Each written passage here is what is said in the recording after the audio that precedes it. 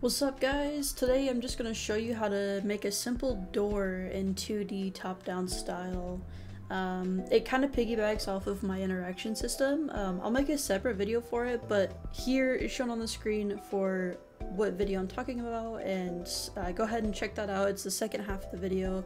Super simple, it only takes like 5 minutes to set up. But yeah, if you have the interaction system all ready to go, let's get to it. Going to right click, blueprint class, make an actor. BP door. I'm gonna open it up. So all you need to do here is add a flipbook. I'm gonna call it door. So I'm gonna bring in the art assets now. So once you import it, right click, apply paper 2D settings. Right click again, sprite actions, extract sprites. So just looking at this, if you don't know the resolution right off the bat, I just do 1 to 11. So you could just do change from auto to grid. Cell width divided by 11, and now they're perfectly sliced into equal sprite size. Push extract, Control S to save. One thing I like to do is change the pivot point, so I'm just going to do asset actions, bulk edit via property matrix. So once you have all these, pivot mode, change from center to bottom center. Control S to save. Right click, create flipbook, FB, door, open. And then we also want one for when the door is shut. So we're going to take the first sprite, right click, create flipbook, FB, shut. Cool, so now we have 3.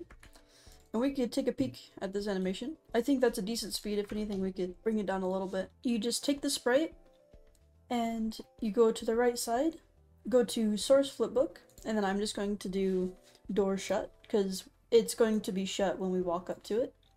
Rotation, rotate it 270 degrees on the x-axis. Compile and save.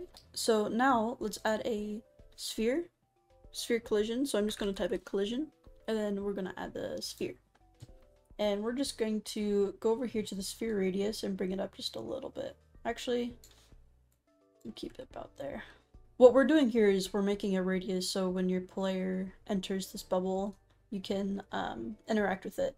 So add event, begin overlap, and then we are going to cast to the player. So cast to BP player, plug in your object to your other actor.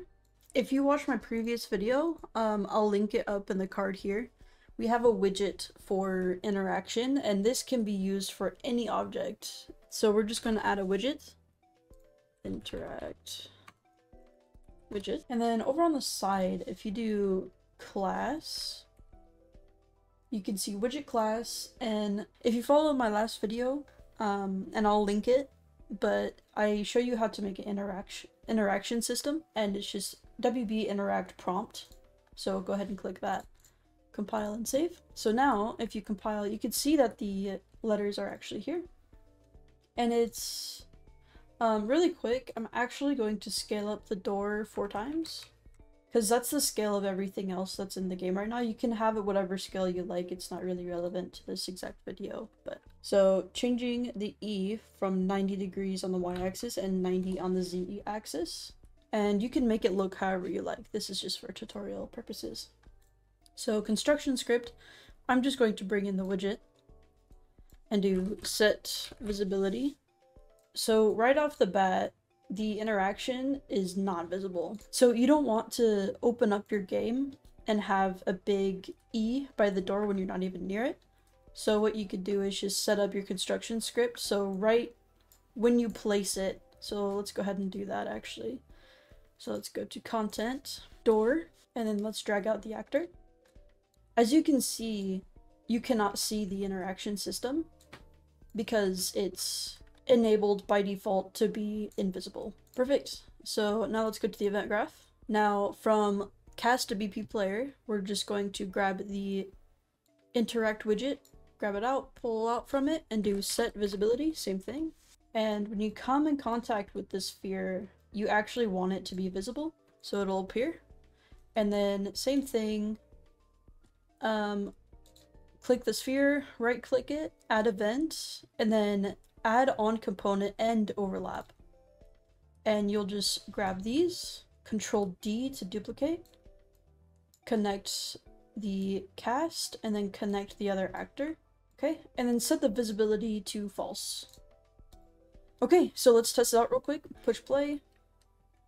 And when we go near the door, you can see the E appear, and that's good. Now when you push E, it doesn't do anything quite yet, and we'll set that up right now.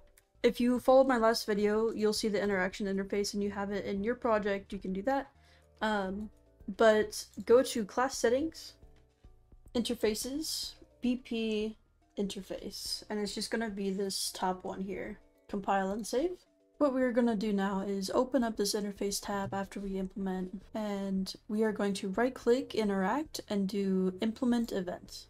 Once you get the event interact, go ahead and bring out your door, pull out from there and do set looping. We're gonna make that false. From there, we're gonna do set flipbook. And we are going to set here the flipbook being FB door opening. Drag out from the flipbook, type in flip flop, and this is one way to do it. There's many ways to set up the door, but let's go ahead and bring out our door again, and let's do play from start. Since the flipbook is opening, and we're gonna think of A as opening and B as shutting. So play from start, and then grab your door, pull out from that, and then reverse from end. And then connect that to B. Compile and save. You push play. You're going to see that you could walk around, interact, it opens, push it again, it shuts, open again, closes again. Super, super easy, just like that. So really quick, I'm just slicing out this piece and I'm going to bring it in. As you can see, when you open the door, obviously the top of the door is not going above your character, and this is just like a bonus tip. You can use the orthographic camera, or if you want to keep it perspective for better lighting, what you could do is you can actually import the top of the door and just have it as a separate sprite.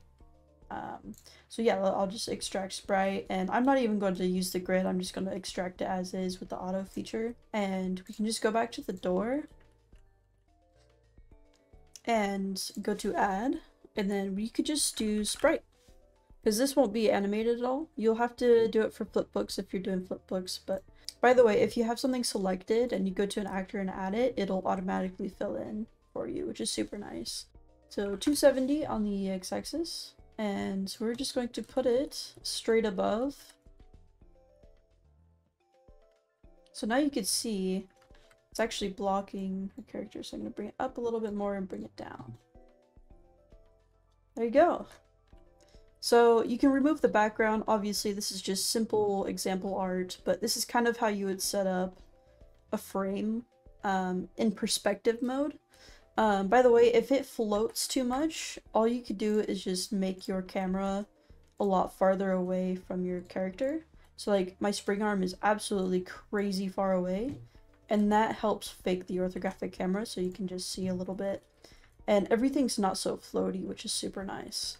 But yeah, that's how you open and close the door. Thank you so much. You can join our Discord, ask questions, ask for video tutorial requests. I'm really trying to get together with the 2D community in Unreal and just like work together to make really awesome games. So yeah, just let me know. See you around. Peace, peace.